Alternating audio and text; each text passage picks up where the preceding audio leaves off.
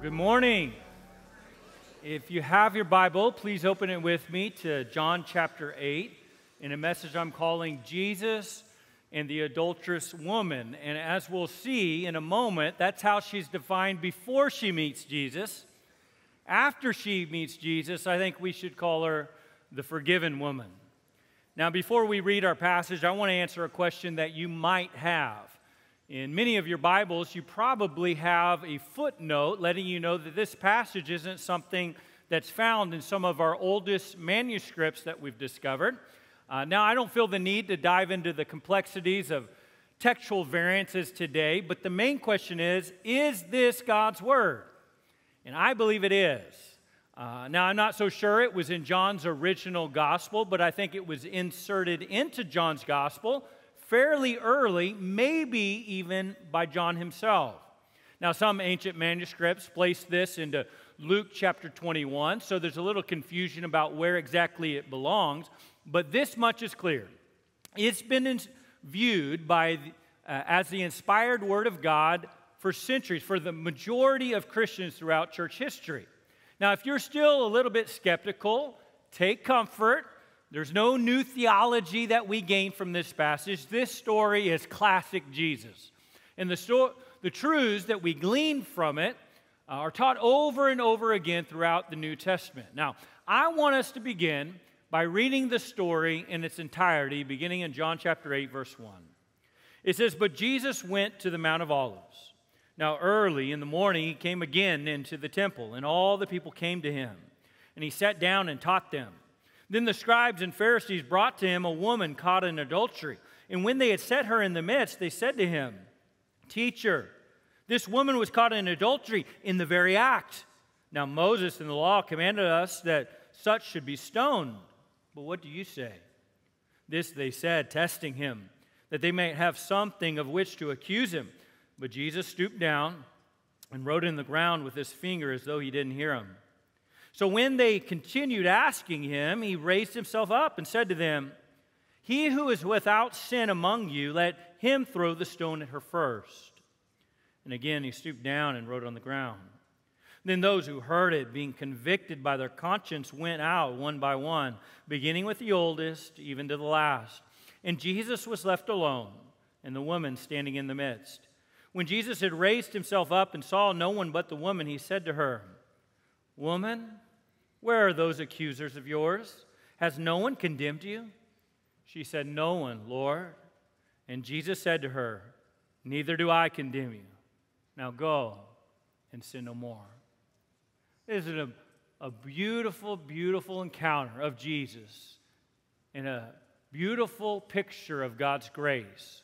Jesus gets up early in the morning. He comes off the Mount of Olives. He goes into the temple, and the crowds follow behind. He sits down in the temple as the custom would be for a teaching rabbi of the day, and he starts teaching, and the people gather around. Now, in the middle of his lesson, the religious leaders of the day, they barge in, making a huge scene, dragging with them this poor woman. And they place this woman in the midst of all of them, and they confront Jesus. They say, "This woman was caught in the very act of adultery, and the law of Moses says she should be stoned. But what do you say?" Now in verse number 6, we see that they were trying to trap Jesus to find a way to accuse him either to the Jews or to the Romans. If Jesus says to not stone her, they will accuse him of violating the Mosaic law. But if he says to stone her, they will accuse him of violating the Roman law, which didn't allow the Jews to carry out capital punishment without their blessing.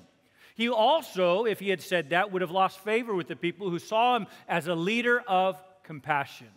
So this really is a gotcha question. But Jesus sees right through the trap. He knew the law said that both the man and the woman caught in adultery must be brought to be stoned. But the man is nowhere to be found who was involved in this act. Only the woman was drugged to Jesus. So Jesus quickly sees this has nothing to do with upholding the law. They're simply using this woman as a pawn in their scheme, as a pawn in their game.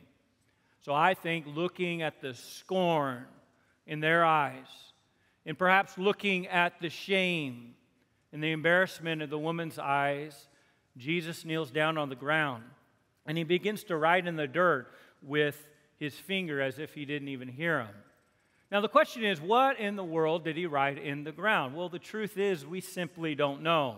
Some have said that perhaps he wrote the 10 Commandments. Others have suggested that he wrote, if a man looks upon a woman with lust, he's committed adultery in his heart. We're not exactly sure what he wrote. But as he's writing, the men kept pressing him for a response, for an answer. And so Jesus stands back up to his feet, and he says to him, he who is without sin among you, let him cast the first stone at her.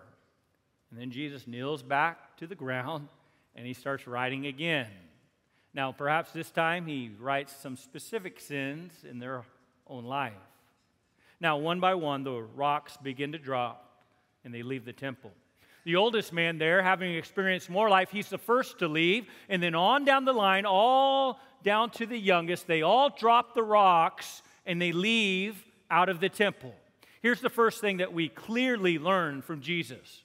We are all sinners deserving of death.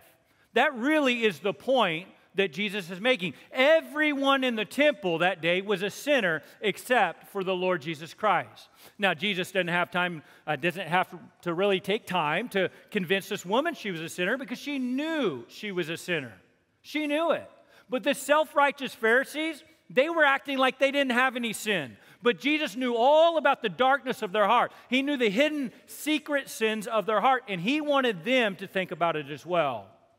Romans chapter 3, verse 23, for all have sinned and fallen short of the glory of God. Whether it's an adulterous woman or whether it's the religious elite, all of us have sinned.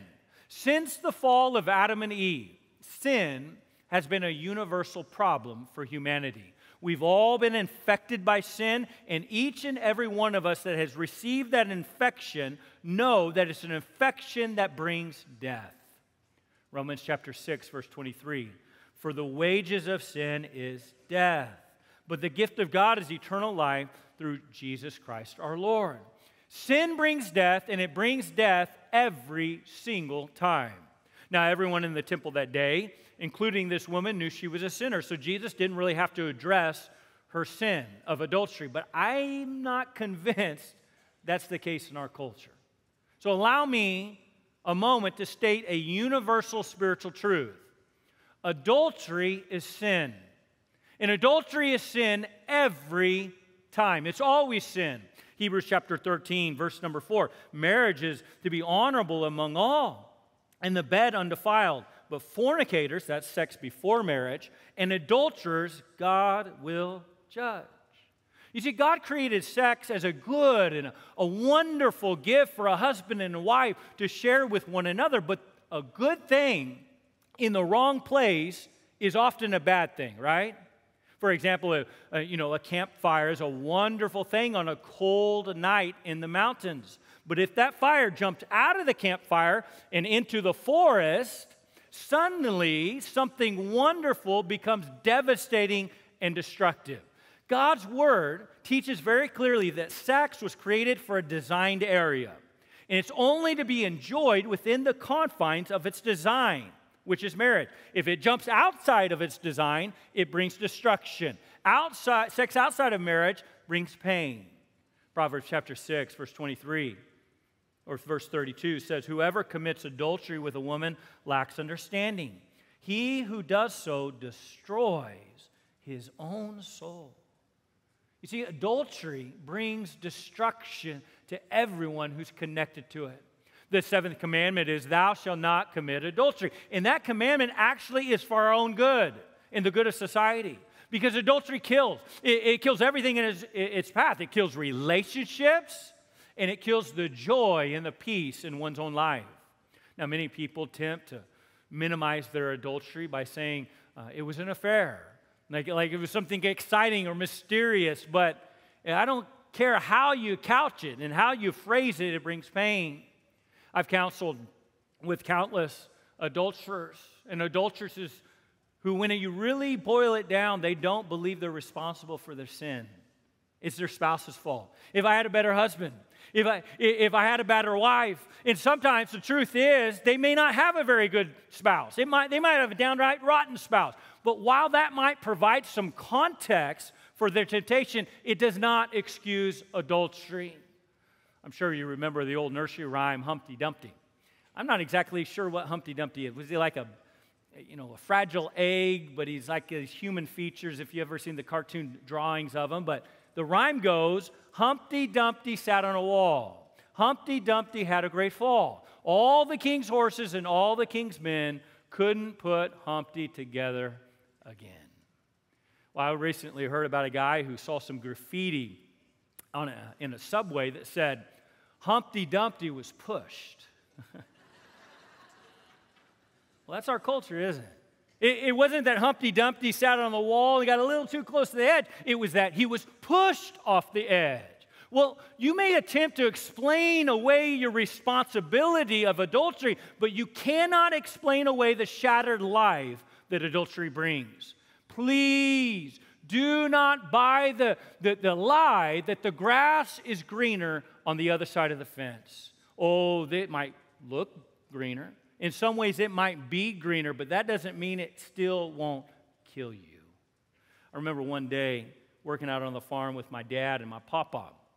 It had been a very dry year, a drought, and the cows had eaten down the grass of the pasture until it was nearly dirt.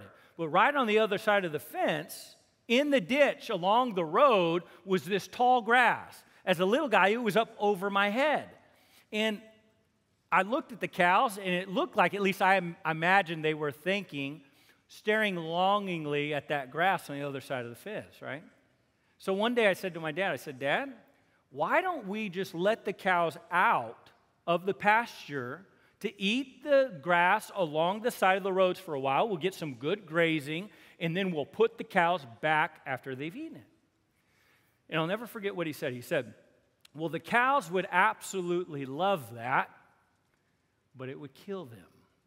Because, son, you see, that right there in the ditch is called Johnson grass. And if cows eat too much Johnson grass, their stomachs bloat and they die. You see, sometimes it's helpful to know what will kill you. What kind of grass is going to kill you? Sexual sin is like Johnson grass. Oh, the grass might look greener over with that guy. Oh, it might look greener over with that girl, but it's not. It brings pain, it brings death, it brings destruction into every meaningful relationship that you have. Now back to our passage for a moment. After everyone left the temple that day, it was just this lady and Jesus, one-on-one. And Jesus said, woman, we could think of it as man, where are your accusers?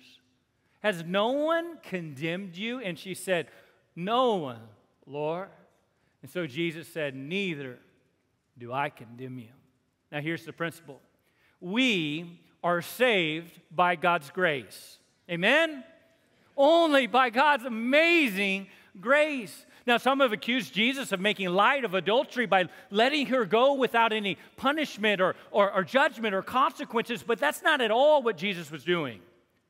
Well, no one and none of the religious leaders and elite were worthy to cast a stone. Jesus was worthy to cast a stone because she was guilty, right?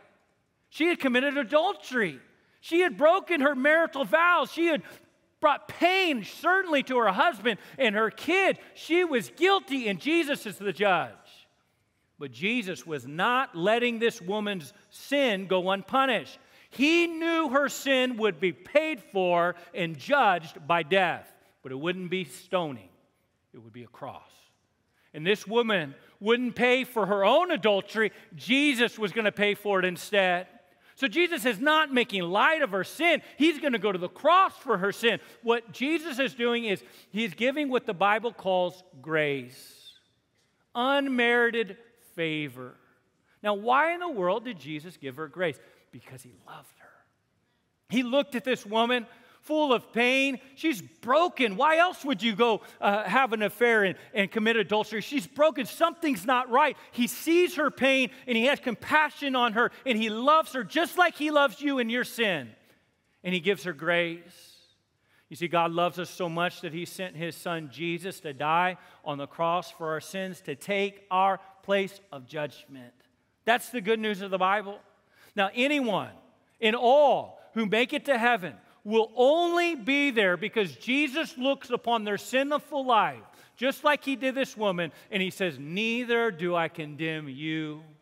Neither do I condemn you. Romans chapter 8, verse number 1 says, there is therefore now no condemnation to those who are in Christ Jesus, who do not walk according to the flesh, but according to the Spirit. If you are in Christ and you've given your life to him, there is no condemnation in your life. Doesn't matter what is in your past, what is in your life, there's no condemnation. Why? We are saved by God's amazing grace. Now, it's not grace plus a little bit of our own effort or a little bit of our own doing. No, it's grace alone. Ephesians 2, 8, and 9. For by grace you've been saved through faith, then not of yourselves. It's the gift of God, not of works, lest anyone should boast.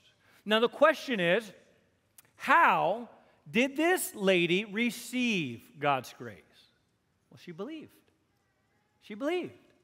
God's grace is always given by means of faith. Ephesians 2, verse number 8 again. For by grace you have been saved through faith.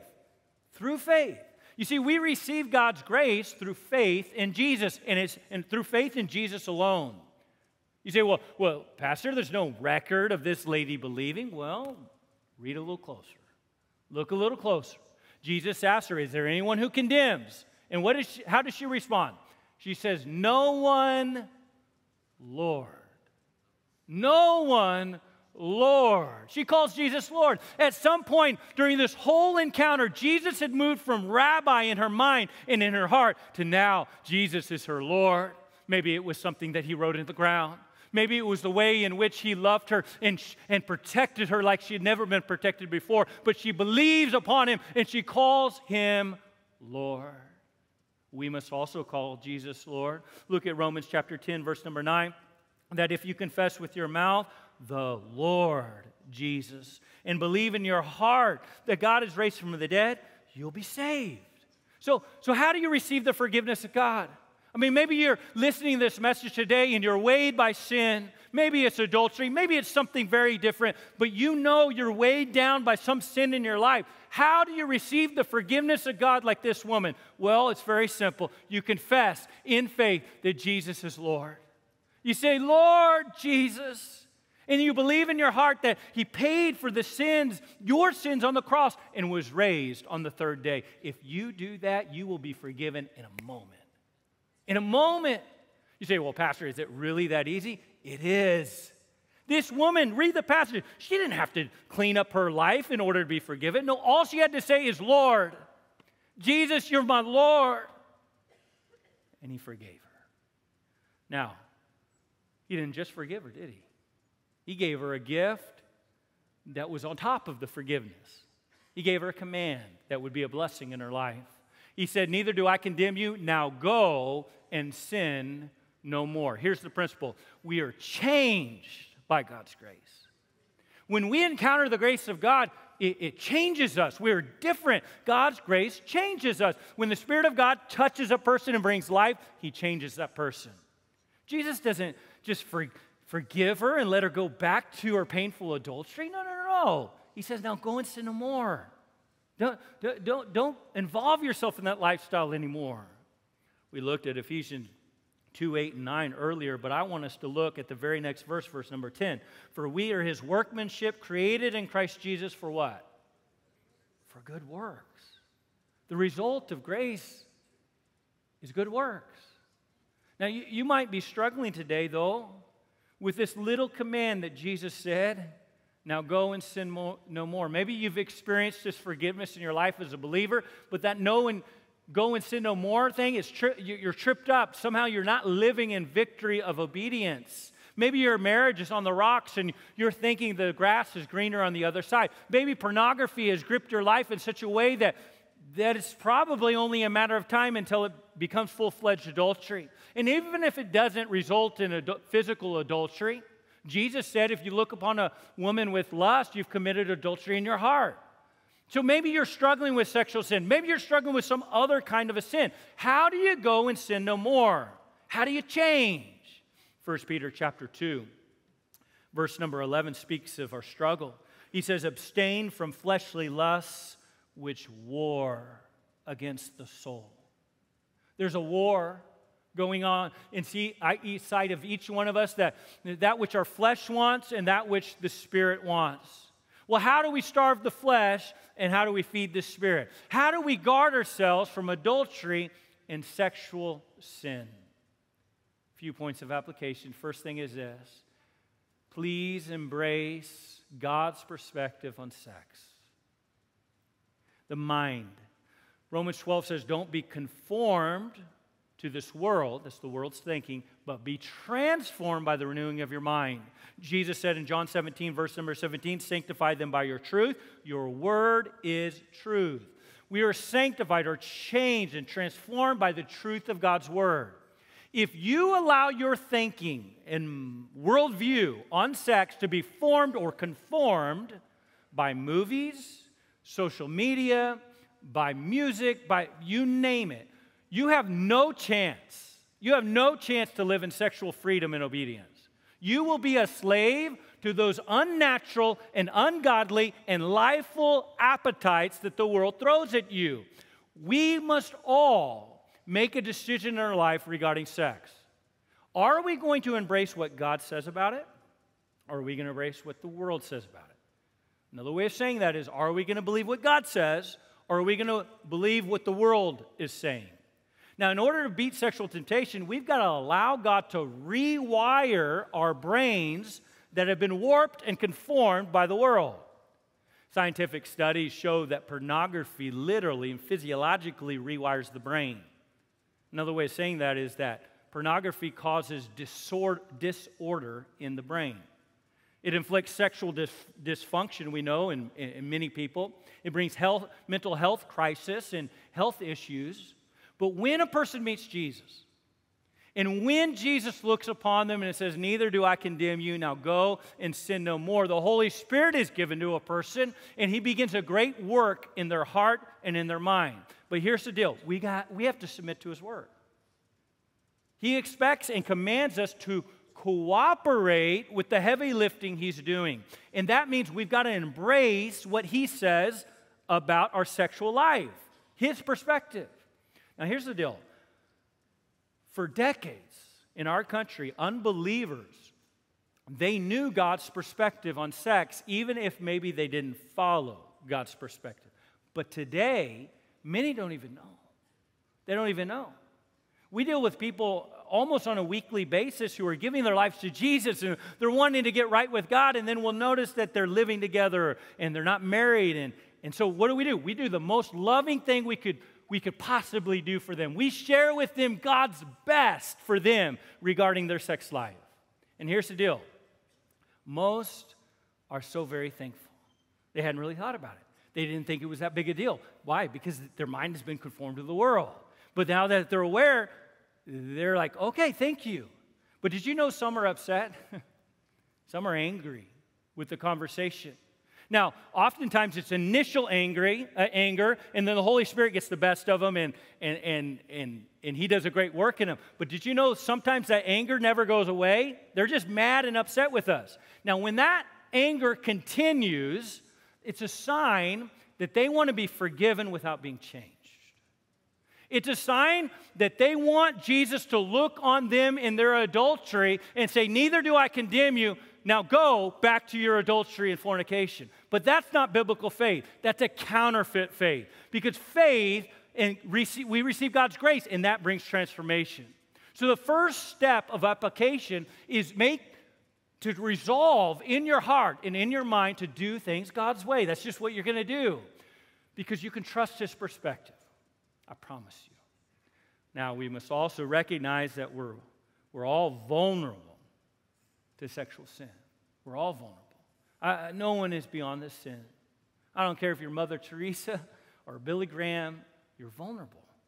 Billy Graham had famously what was called the Billy Graham rule, which stated that he would not allow himself to be alone with a woman other than his wife. Now, why in the world did Billy Graham have a rule like that? Well, because he knew he was vulnerable. 1 Corinthians chapter 10, verse number 12. Therefore, let him who thinks he stands take heed lest he fall. We're all vulnerable. If you don't recognize you're vulnerable, you won't properly guard yourself. Now, another thing that will help you is count the cost of sexual sin. There's always a cost.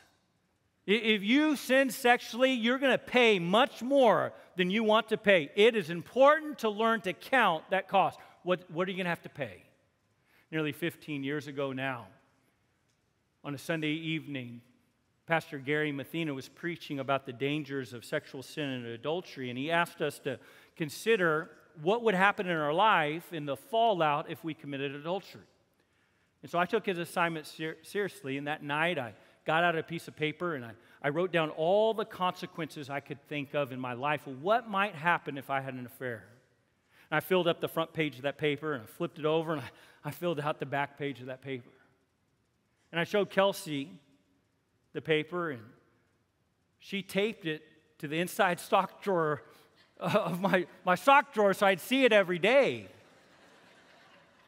Well, we moved about a year ago, and the first day we moved in, I opened my brand new drawer, and there it was, taped to the inside of my drawer. She's not going to let me forget.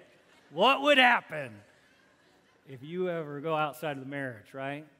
Now, I read that paper again this week in preparation for today about the hypothetical devastation that would take place in my life. Now, I don't have time for the specifics, but you want to know the basic gist of what I wrote down. I wrote about how an affair would damage and cripple every relationship that's meaningful to me. It would hurt my beloved wife, Kelsey, whom I love so very much. It would hurt my kids. I only had one at the time. It would hurt my parents and siblings. It would hurt Valley Baptist Church. It would hurt my ministry. It would hurt me. And most of all, it would hurt and grieve our God, the one who bought me with the price of the blood of his Son.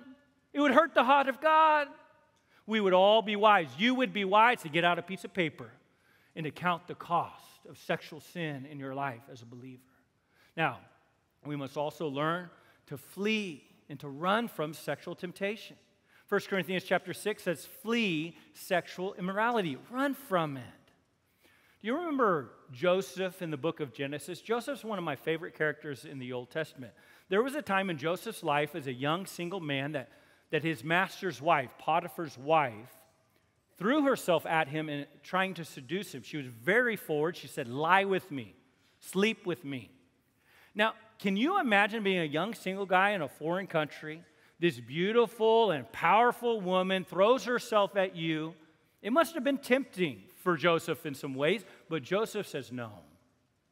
And then she throws herself at him again, and this time she grabs a hold of his clothes and she yanks his garments off, and this time Joseph doesn't explain anything to her, he just runs. He literally runs out of the house. Did you know that some temptations are so powerful they require us to literally run away? To run out of whatever situation that we find ourselves in. And sexual sin is that kind of a temptation. To run out of the room. Now, fleeing sexual immorality in our culture, it's challenging, but it's not impossible. We've got to learn how to avoid temptation. Whether it's not being alone with someone other than our spouse of the opposite sex, or it's putting a filter on our internet devices, or just making a decision. I don't care how great that show is or how great that movie is. If it has sexual garbage, we're not going to take it in our minds. We have got to learn how to avoid and run away from sexual temptation because we're vulnerable. Now, here's the last application. It is the very most important point, so do not miss this one. Live your life by the Spirit of God. Look at Galatians chapter 5, verse 16. I say then, walk. Walk is a metaphor for live. Live in the Spirit, and you shall not fulfill the lust of the flesh. I remember as a young Christian man in the early years of puberty and adolescence, of having some strong physical desires, but not yet being married. And so for years, I battled those desires with willpower. Even even for a time after I got married, my strategy was willpower against lust. I'm just not going to do it. I'm not going to do it. And it was this willpower thing. And sadly, I lost far more battles than I should have lost with lust. It was not until I learned that the flesh is only overcome by the Spirit that I started to live in consistent victory in my life. Living by His Spirit and His power will give you a predisposition to obey. Because He rewires our desires and our want to in such a way that we're walking with Him on a consistent and daily basis. And now the desires I had, they're fleeting, and now I just want to please Him. Now, as we begin wrapping up, it's very important that we address this question. What if you identify with this woman more than the religious elite? Maybe you're not the one that is needing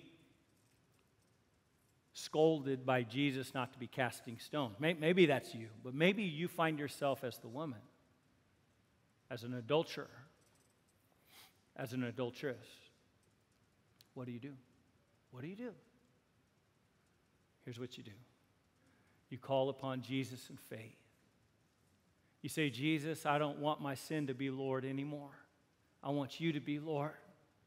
And then you experience His overwhelming love and the grace and the forgiveness that He offers you. And then you go and you sin no more.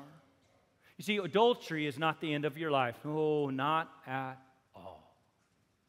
King David in the Old Testament, one of the most godly men that certainly we all look to, a man of faith. He was said to be a man after God's own heart, yet there was a time in his life when he went out on a rooftop and he glanced over at a neighbor's house, and on the roof of his neighbor's house was a beautiful woman taking a bath. And instead of running away like Joseph did, he lusted for her. And he called for her and he slept with her. Now, it's a long story, but she got pregnant, and David tried to cover up his sin by having her husband killed on the battlefield. And eventually, the prophet Nathan confronted David over his sin, and David felt convicted. And he cried out to God for mercy and forgiveness. You can read all about it in Psalm 51. It's a beautiful prayer of repentance. And what did God do? God forgave him. God gave him grace. And did you know that God forgave him completely? I find it interesting that David is mentioned over 50 times in the New Testament. And did you know that not one of those times, not one time does the Holy Spirit bring up David's sin of adultery in the New Testament? It's not there. Why? Because God forgave him and put it out of his mind. He forgave him completely and put it out of his mind. Hebrews chapter 8, verse number 12, "For I will be merciful to their unrighteousness, their sin. In their sins and their lawless deeds, I will remember no more." God's forgiveness is complete. Look at Micah chapter 7, verse number 19. "He will again have compassion on us and will subdue our iniquities. You will cast all of our sins into the depths of the sea." That's exactly what Jesus did for this woman who had just been caught in the act of adultery. He takes her sin and he casts them into the depths of the sea. And that's exactly what he'll do for you. If you come to him in faith and call upon him as Lord, he will take your sin and he will remember them no more. Corrie ten Boom said, "God buries our sins in the depths of the sea, and then he stakes up a sign that says, 'No fishing allowed.'" Isn't that what he does? Let me ask you, has God forgiven you? If you've ever placed your faith and trust in Jesus, he has forgiven you. So let me ask you another question. Do you ever go fishing for past sins he's already dealt with? Please, don't go fishing for your sins that Jesus has already paid for on the cross and you have already done business with God about. Now, for a moment to go back to Humpty Dumpty. Humpty Dumpty sat on a wall. Humpty Dumpty had a great fall. All the king's horses and all the king's men couldn't put Humpty together again. Maybe today you feel like Humpty Dumpty. You've fallen. And your life is shattered into pieces. Maybe it's not adultery in your case. Maybe it's anger, and it's caused pain in your life and so many others that you love. Maybe it's greed. The list is long. With some sin, it's shattered your life. Maybe you got a little too close to the edge. Maybe, in fact, you were pushed. Either way, your life is broken. It's in shambles. It's in pieces. And you know it, and this nursery rhyme is ringing true for your life today. Listen, there is no one on this earth that can take the pieces of your life and put them back together. No one. Your spouse can't do it. Your mistress can't. Your therapist can't. Your pastor can't. Only Jesus can put you back together. Only Jesus can reach into your failure and the darkest, worst thing you've ever done in your life and can say, neither do I condemn you. Now go and sin no more. My forgiveness is complete. I cast your sin as far as the east is from the west. I put it in the depths of the sea. I remember it no more. So what do you do if you find yourself in sin today? Call upon the Lord Jesus in faith, and He will forgive you, and He'll take all the pieces of your broken life, and He will make you whole. Amen? Well, let's bow together in an attitude of prayer. I want to invite you to give your life to Christ here in just a moment.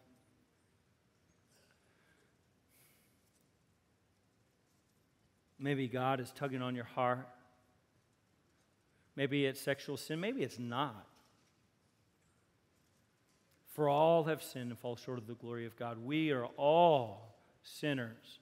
For one person, it's one thing. For another, it's another.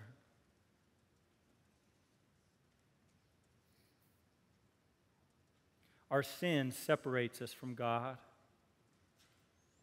Really, it means that our relationship and fellowship with Him have been broken so that we feel distance and there's actually enmity. That's why Jesus came. He didn't go around forgiving sin that wouldn't be paid for. No, He came to pay for it. That's why He can be good and say, you're forgiven. Jesus wants to do that in your life. I truly believe that. Maybe God is stirring in your heart in a special way today. I want to invite you to give your life to Him and just come to Him and say, I want to turn from my sin and turn to Christ. Now, that doesn't mean you're going to be perfect. It just means you're making a decision to trust Jesus instead of yourself. He's going to help you along the way. That's a process. But why don't you begin it today by placing your faith in Jesus? Maybe you're a believer and you've drifted from the Lord. And today God is saying, come back to me. Go and sin no more. Let me help you. Let me help clean up your life. Whatever it might be, I want to invite you to come to these steps and pour out your heart to the Lord. Maybe for someone you love, to come pray for them. Maybe your spouse, maybe your kids, maybe a neighbor, maybe someone in your life group that's really struggling. To come and pray. Or maybe to take one of these pastors or prayer partners by the hand and just say, would you pray with me? We would love to pray with you. Maybe you want to rededicate your life to the Lord or join our church family, become a member, or say, I want to be baptized. Whatever it is, let us know, and we want to help you, all right? Let's pray. Father, we thank you, Lord, for your love and your grace.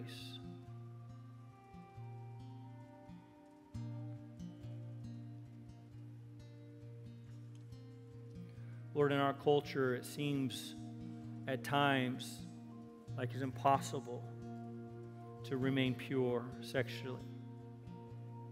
We thank you, Lord, that is not the case. And there are many that can testify, Lord, of what you do in our hearts in such a way that we start to live in victory. I pray that you give us wisdom to avoid sin, all of those things, Lord. But really, this is a message, I think, Lord, to us, to twofold, not to cast stones at others that fail, but also, Lord, to recognize that even the worst of our sin can be forgiven by you in a moment. Lord, I pray that you would do a work on both groups of people. Any of us that are so quick to throw stones, Lord, may you remind us today that we are all failures in need of grace. And the person that needs your grace so desperately, Lord, may you show them that it's available. And I also pray for the person or the people that have been wounded by others' sexual sin. And their pain is so great. Their pain is overwhelming in some ways. Lord, would you give them the grace that they need to heal and the grace that they need to extend grace to whoever has harmed them. Help us, Lord Jesus, do a great work in our hearts, we ask in Jesus' name. Amen.